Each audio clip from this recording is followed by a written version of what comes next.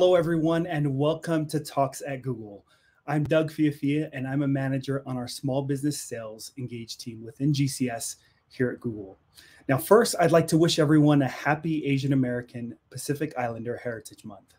Before we get started, I want to remind the audience that we will be taking questions towards the end of this talk. And as you think of questions throughout the conversation, please be sure to add them in the live chat on the right. Now, I am very excited to introduce today's guest, Sione Havili. Sione, whose parents originate from the Kingdom of Tonga, was born and raised in Glendale, Utah. His father, Devita, was a bus driver for 38 years, and his mother, Elva, was the CEO of the Havili household, successfully raising 8 children. After graduating from high school, Sione signed a letter of intent to play football at Brigham Young University. But prior to enrolling at BYU, he was involved in a retaliation to a drive-by shooting that happened in his neighborhood. He was later convicted of a first-degree felony and served time to pay his debt to society. Upon his release, Sione eventually earned a football scholarship to Texas Tech University, where he graduated with a bachelor's degree in 2005. Sione currently serves as a regional vice president of sales at Domo Inc. and is also the vice chair of the Utah Polynesian Professionals.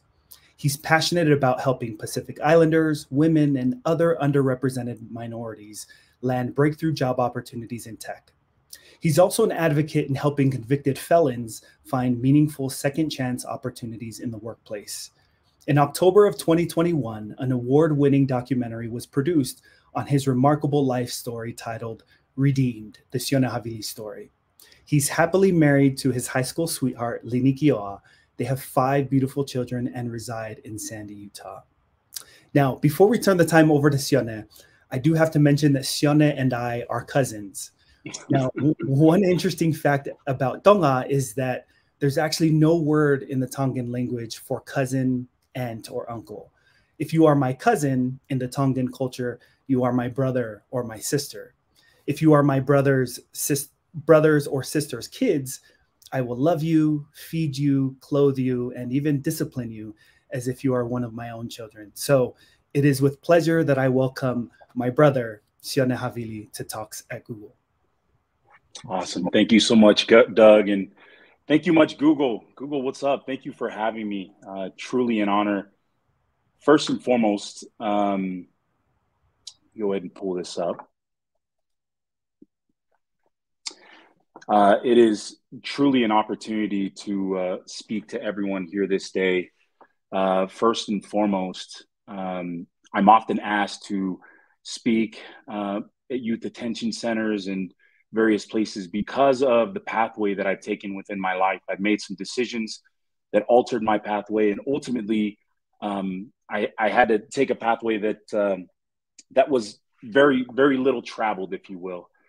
So I'm extremely honored. As I'd mentioned, I'm often asked to speak at podcasts or schools and tech companies, and so the opportunity to speak here at Google today on behalf of Asian American Pacific Islander Month is truly a pleasure. So with that said, I want to start with my heritage. This month means a lot to me, primarily because not only am I Pacific Islander, but I am also of Japanese descent. My parents are originally from Tonga. They both migrated here in the 1960s and essentially established a footprint here in Salt Lake City, Utah. I'm also of Japanese descent. My great-grandfather on my father's side, his name is Otojiro Yamashita. He is originally from the Wakayama Prefecture, an impoverished town known as Mirozu. He migrated to Tonga in 1923 with his brother and 2 cousins as they worked for a company called the Bono Trading Company and were tasked with establishing commerce there. He was there for about 14 years. He met my great-grandmother, had my grandmother, and eventually moved back to Japan in 1937. Sadly, 4 years later, Pearl Harbor was bombed by Japan, and all of the Japanese individuals that were located in the Pacific Islands were mandated to move back and actually sent to internment camps in New Zealand. And so that's a little bit about my heritage, and it certainly plays into my story. But I wanted all of you guys to know why I'm so passionate about this month and to be able to share my story today. So as I go through this story, I want to kind of start in the middle. 10 years ago, I found myself at a crossroads in my life. I graduated from Texas Tech University in 2005. I had a couple solid years of work history on my resume, but I was struggling financially. So my wife and I decided that it was time for a change. I either was going to apply for law school, which had always been a passion of mine, or find a new career path. My other interest was in tech. And so there was a web analytics company known as Omniture that had been acquired by Adobe here in Utah. It was the biggest tech acquisition here in Utah at the time, about $1.8 billion in 2009. And there were rumors that they were going to break ground for a digital marketing headquarters in Lehigh, Utah. I had a friend that was employed at Omniture, and he made some really, really good coin based on the stock that he owned. So naturally, that piqued my interest as well. I found out that they were hiring 3 entry-level sales reps, otherwise known as BDRs or ADMs. So I threw my name in the hat. Unfortunately, the openings were not a secret, and there were hundreds of other applicants for those 3 positions. So my wife and I had a hard time trying to decide. Although the law school route seemed like the best option, I was still intrigued by this tech opportunity. I still remember my Adobe interview like it was yesterday. If any of you guys have seen the movie Pursuit of Happiness, it was kind of like Chris Gardner's interview, played by Will Smith. The only difference was that I was wearing a shirt. And so in the room, there were 3 Adobe VP or director level executives. And the first thing that they said to me was, "Sir, there are hundreds of applicants and there are only 3 openings. So what separates you from everyone else?" And it seems as if they were trying to identify shortcomings as quickly as possible so that they could just get through all the candidates. Nervous and not sure what I was going to say, I paused for what seemed like an hour. I said, "If you're looking for something wrong, you're going to find more wrong in me than anyone else." The look on their faces was absolutely priceless, as I'm sure mine was as well, since we were both equally surprised by what I said. And I wouldn't recommend any of you guys start an interview that way. But Adobe's director of business development went on to ask, "What quite possibly could we find wrong in you that we haven't seen in anyone else?" And I simply answered, "I am a first-degree convicted felon." And the room went completely quiet. And for the next 30 minutes, I proceeded to share the story that I'm going to share with you all today. And as soon as I was done, I immediately went up to executive office at San Jose and got approval to hire me. So if I didn't get your attention before, I'm sure I do now. So with that said, as a Tongan American, being born and raised in Salt Lake City, Utah, naturally, my parents raised us to be extremely resourceful. Nothing in America was given to us. And so I was taught to work for everything that I had a paper route at a very young age. We would recycle aluminum cans and newspapers for extra money. I had side hustles where I would mow the lawns and shovel the sidewalks of all the elderly individuals, within a stone's throw away. And then also in the summertime, we qualified for free lunch. And in my neighborhood, all the local elementary schools provided free lunch in the summertime. So my dad taught us that in order for us to be able to take advantage of that, to go to as many elementary schools that we could ride our bike to. And I was able to do that. I found out also in school, that there was kind of what you call an exchange program. There were individuals that, that were, had food stamps and essentially there was a 2-for-1 trade ratio. And so with every money that I earned, I figured out that there was a way to be able to get that hustle on. And then as a Polynesian American, as most know, I was raised very heavy-handed. I don't hold it against my dad. My mom was very loving, but that was the only playbook that he knew, right? And in addition to that, very God-fearing people. I mean, if you look at the flag that I had showed on the initial slide, it exemplifies what Tonga is all about. The cross signifies the crucifixion of the Savior. The red on the flag is the blood and the white is the purity. And so that's something that is ingrained in us as Tongan Americans. But I had 2 sets of friends.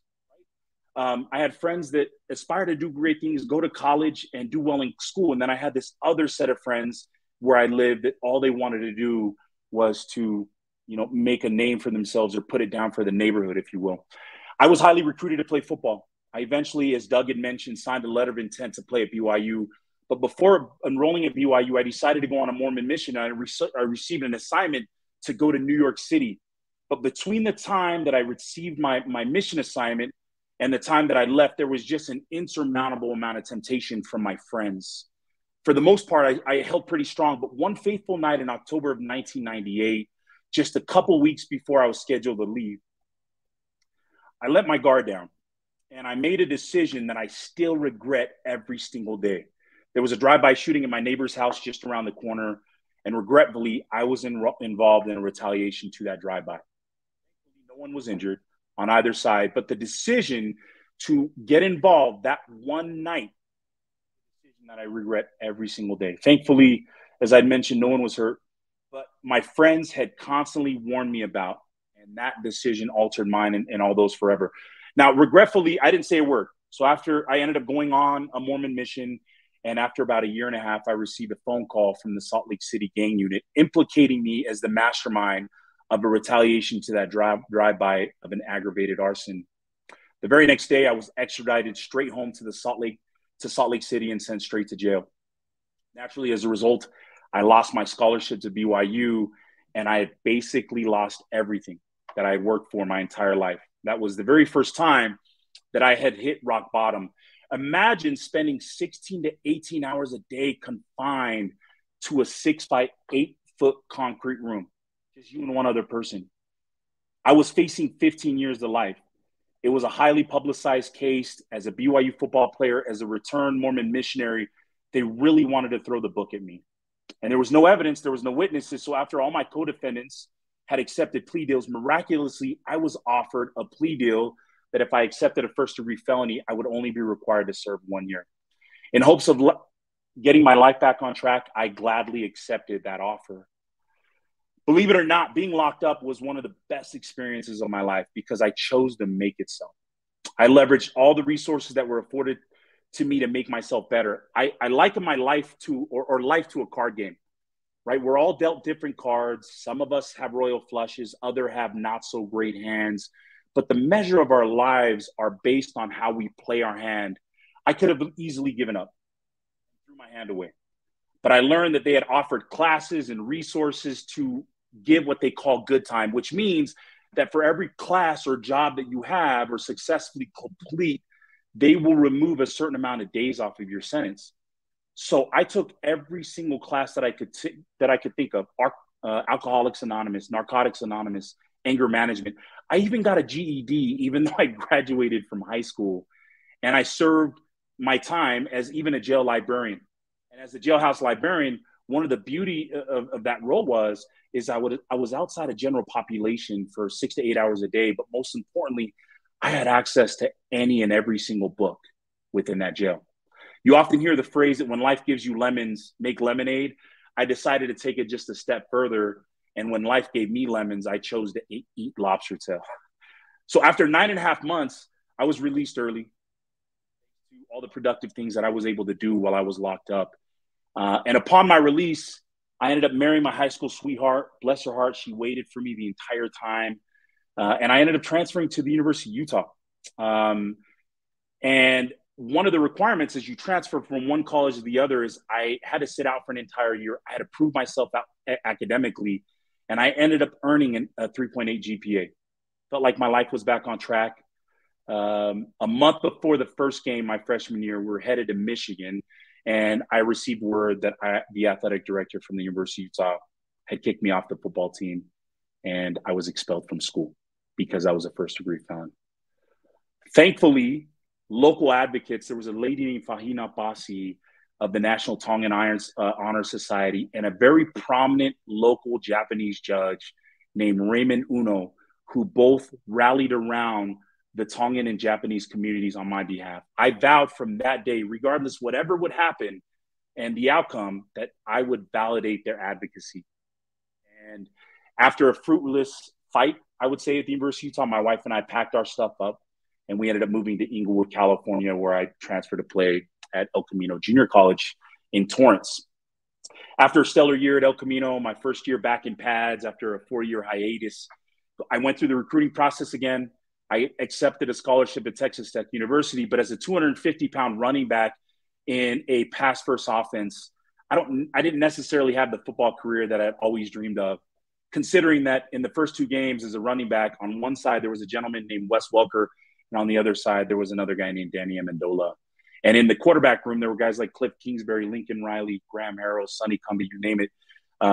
But I was still extremely grateful that I was able to play football at that level, getting a free education, coming home every single night to my beautiful wife and daughter, Destiny.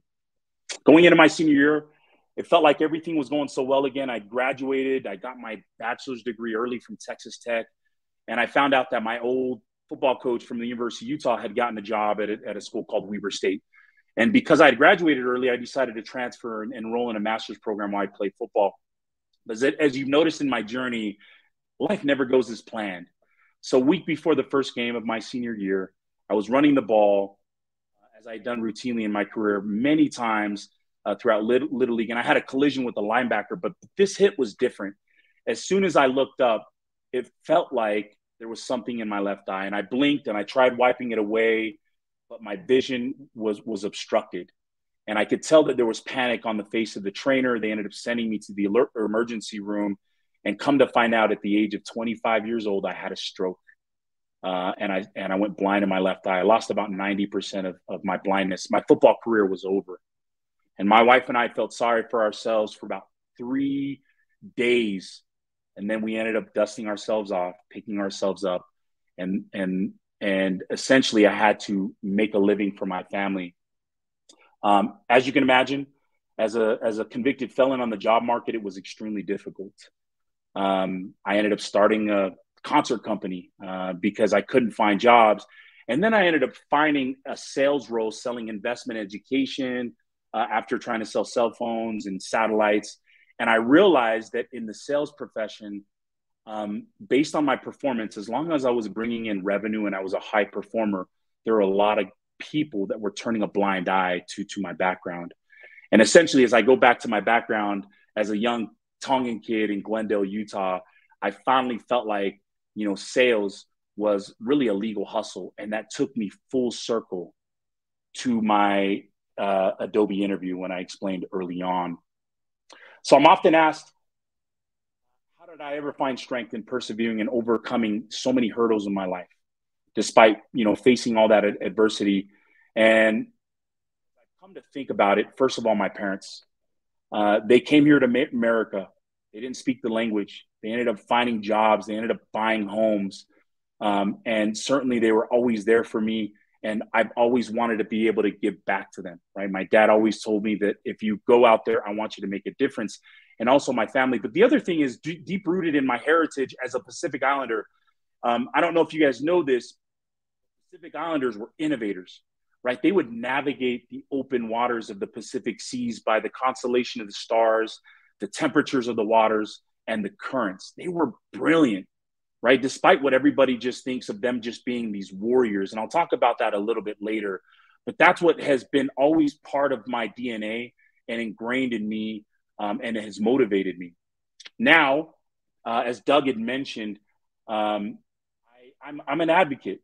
I'm an advocate for convicted felons because one of the things that they struggle with after they pay their debts to society is they have to try to find work to provide for themselves and their family. In this picture in the top left corner, this is an opportunity that I had earlier this year to testify in front of the Utah State Senate on behalf of a bill called SB 95, which protected employers from liability if they decided to give people second chances. Before I testified, it actually had fallen flat and it didn't pass. And then because I was able to intervene with Senator Owens, thankfully it passed unanimously. And last month was signed by the governor here locally. In the top right corner, that's the Prime Minister of Tonga. His name is the Honorable Sione Havili. One of the neat things is he graduated from Oxford. He's a computer sciences major. And we ended up making a connection 3 or 4 years ago in Hawaii because we wanted to connect and figure out ways that we can up-level the people of Tonga in learning tech skills. And now he has become the full prime minister. And once they rebuild after the volcano, then we're going to work on doing some very neat things there and teaching the kids about coding. I'm also passionate about, helping Pacific Islanders, women and underrepresented minorities in tech. There are so many people that have been able to come, and I've been able to help mentor them and create this network where we've been able to perpetuate this cycle. And it's definitely been a blessing, something that I'm really passionate about, something that I feel very passionate about paying it forward. And in closing, before we kind of open it up, I want to just set a couple closing thoughts with regards to my personal legacy as a Tongan Japanese American here in the United States. And I want to share it just by two stories because I think they exemplify and epitomize really what drives someone like me, right? First and foremost, this is a gentleman by the name of Vaisi Kahema. If you don't know him, he is one of the first Tongans to play in the NFL. And he ended up returning a kickoff. You can find it on YouTube, and he was punching the bag. And essentially, after his football career, he ended up getting a job with NBC 10 in Philadelphia to become a news anchor. Well, 20 years into his news anchor career, he ended up receiving a phone call from an agent of Jose Canseco. Jose Canseco is a former Major League Baseball player that was a home run hitter of ages. And he was going to start off his fighting career. And so essentially they reached out to Vaisi Kahema to ask if they could use him to kick off his boxing career. Sadly, Vaisi Kahema told the agent he's not going to win. He asked him why, and he says, because I'm Tongan. And essentially the agent's like, you don't understand. Jose Canseco's 6'4.5". He has every single black belt you can think of. And at the end of the day, Vai ended up mentioning to them that he's been through so many fights, even with his dad, that there's nothing that Jose Canseco can do to beat him. I ended up asking Vai what his thoughts were, and he just mentioned it as a Tongan American. One thing is Pacific Islanders, our people historically, they would travel to certain islands, right? And we talk about that warrioristic culture. And the first thing that they would do when they would find a new island is that they would land, they would do their war chant, and then, what Vai had mentioned to me is they would burn their canoes. And the reason why they would do that is because the only way that they're getting off that island is if they conquer it. So that is the legacy of a Tongan, right? Secondarily, this is a picture of an unnamed Japanese boy, his brother. And this was taken by a gentleman named Joe O'Donnell, who was part of the U.S. military at the time. And it was captured in Nagasaki in 1945 after the nuclear bombing and Japan surrender. And when the soldiers saw this young boy, they asked him to remove the dead child from his back so that the burden may be light. And he simply replied, he's not heavy. He's my brother. And if you look at his stature, he's very stoic. And all he cared about is that his brother would receive a respectful death. And so in closing, and my thoughts is that basically with my Tongan heritage and Japanese heritage, not only am I blessed with this element, and I know all of you Tongans or Pacific Islanders are, that there's an element of fearlessness, but also that family comes before anything, that you would do anything to make sure that your mom, your dad, or your brothers or sisters are made whole. And that is my message, and definitely appreciate the opportunity, Google, for being here today. And I'll turn the time over to Doug and Daryl. Awesome. Well, Sione, what a powerful story and presentation. Thank you so much for being vulnerable and open to sharing your story with us. I love the picture that you painted there at the end with Vaisi Kahema saying that there's no way that he's going to lose because he's Tongan. And then the young Japanese boy saying, he's not heavy, he's my brother. Both inspiring stories of determination, hard work, and love. Now, this month is Asian American Pacific Islander Heritage Month. And as you've alluded there, you come from rich heritage, not only from Tonga, but also from Japan. How has this heritage impacted you, and how does it continue to influence your life? Yeah, the heritage, I think, is, coming from societies like that, we've taught to be very collectivistic, meaning that we don't eat unless our family is able to eat, right? And that was something that was ingrained early on. I remember in high school, when we would gather around the lunch table with all of my fellow Tongans or Samoans or Polynesians, and some of us qualified for free lunch, some of us did not. And we knew that some of those that did not still didn't have the money for that. And so we would basically put all of our lunches in the middle and make sure that everyone could collectively, be fed. And so I think that's just an example of things that, for the most part, I think my parents would be upset if I didn't make sure that my brothers or my sisters were being fed as well as I was in any capacity. And so that's where I think the heritage that you mentioned with those two pictures, lay a solid foundation with regards to that. I love that. It really puts into picture of the phrase, it takes a village to raise a kid. And so I appreciate that. Now, I've seen your documentary, very well done, and want to refer back to it. During the time you were incarcerated, you became a trustee, which you alluded to earlier, which allowed you to work in the library. Now, in the documentary, the librarian talks about a story that she asked you a question. She said, "Are you sorry that you were caught?" Or, what if you had gotten off? Something to that effect, right? And you said something to her that she mentions that in the many, many years of working with the jail system and working with over 70,000 inmates, she's never heard another inmate say this, which was, "I need to be here. I need to serve my time." I'd love to get your thoughts. Can you speak to that? Why did you feel that way? What did you need to learn from that experience? Yeah. Yeah, Wanda, she's sweet. The premise behind that comment was just my mindset, that there is a reward and a consequence to everything. And I had come to realize that many of my peers, there were always excuses why they were locked up or why they made the decisions that they did.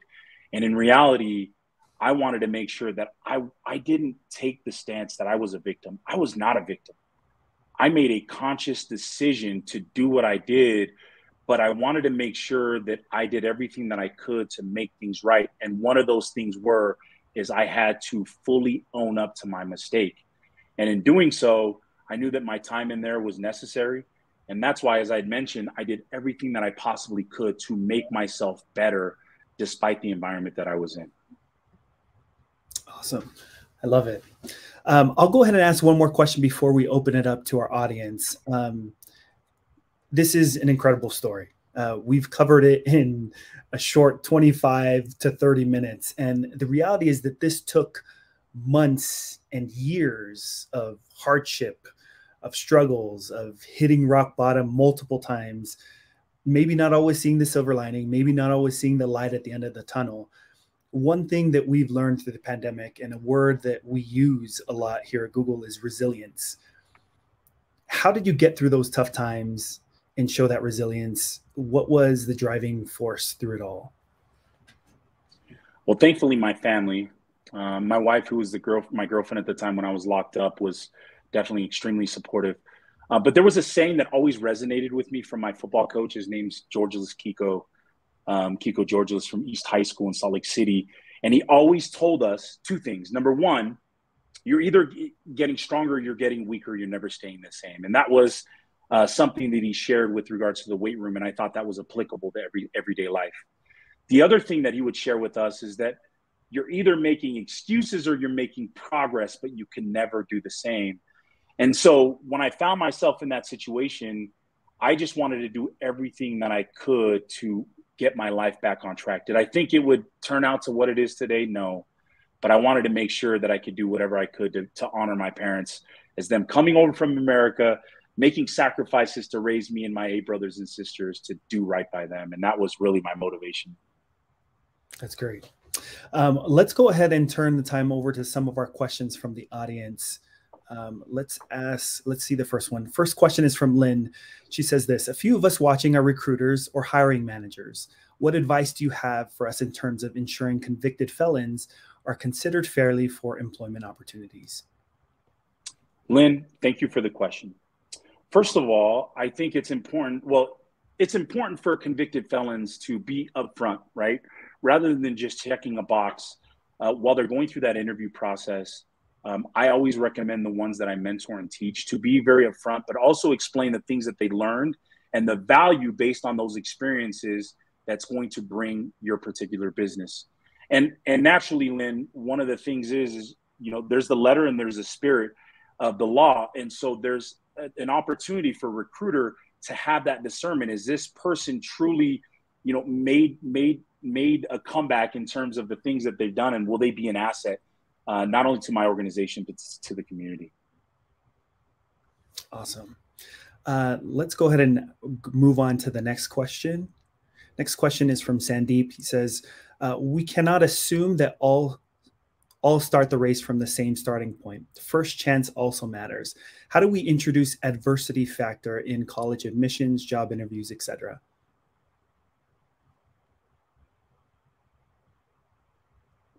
How do we introduce adversity factor in college admissions, job interviews? So this is a really interesting point. And Sandeep, thanks for asking. One thing that I've always thought, right, and all of my peers that I know have this really linear pathway into their careers, into college. And unfortunately, people that come from very adverse backgrounds don't necessarily follow that path. And I'll just give you an example. Some of my peers, when we were growing up, they either had to make a decision to class and go to practice, or go to do what we call yate, or yard work, or construction work to help support their family. When it comes to adversity, I think that there are things that can be learned based on experiences. One of my favorite movies is Slumdog Millionaire. And maybe it might be fictional, but the reason why I love that movie is because there were certain things that he had experienced throughout every facet and milestone in his life that helped him become successful at the pinnacle of that movie. And that's where I think that adversity and our backgrounds can certainly help facilitate and support those factions. So great. Thank you for the question, Sandeep. Next question, please. The next question is from Kavika. He says, Malo toko, which means thank you, brother, in Tongan. Thanks for sharing your inspiring story. What are some challenges you face in guiding at-risk youth to pursue higher education / careers in tech? Kavika, malo apito. Really, I think it's just that dynamic, right? Is that in a collectivistic society, sometimes it's very difficult for Polynesian American parents to see the sacrifice of, going to college, going to school, that in the long run, there's going to be sacrifices to allow and help contribute to the family later than now. I remember this when I was going to college, right? My parents never made more than $45,000 a year. And although some of my peers when I was in school were receiving monies from their parents, anytime that I would get my financial aid, I was figuring out ways to be able to contribute, that back to my family. And so, helping set that expectation that the reason why our family has come here from Tonga to America is to make sure that we have a better life. And the pathway to doing that is certainly getting an education and set you up for a great career. Awesome. Thanks, Kavika, for the question. We'll move on to the next question. Sandeep has another question. He states, what you are really talking about is enhancing compassion with our American culture via embracing forgiveness and acceptance. What tools can families and institutions utilize to build that muscle? Yeah, Sandeep. So one of the ways of doing that, I think, is just sitting on the other side of the table. Luckily for me, if I look at the pathway of my journey, there were so many people that had demonstrated that. First, the judge and the prosecutor in my case. I was facing 15 years to life. They ended up, seeing that, I would learn the same lesson whether I was locked up for 1 year or 100 years. And so they ended up giving me that 1 year. I had a coach that, although I had been kicked out from one school, was willing to take me on and happened to be a rival school and take in all the inherent risks for me to do that. And then even at Adobe, all of these people along the way were able to sit on my side of the table, were able to wear my shoes and understand, the things that I could accomplish if I was given a second chance. And I don't think I'm an anomaly. I really think that there are a lot of people out there that all they need is a chance. They just need an opportunity to be able to tell their story. Awesome. We have one more question we're going to go to, and then we'll change pages real quick. So last question here. Last question is pivoting off the last question. What advice do you have for others in your situation struggling to embrace their own past mistakes and move forward to a brighter future? Farrah, thank you. Great question. You know, in reality, it can be extremely difficult, right? And I think we can be our own biggest critics.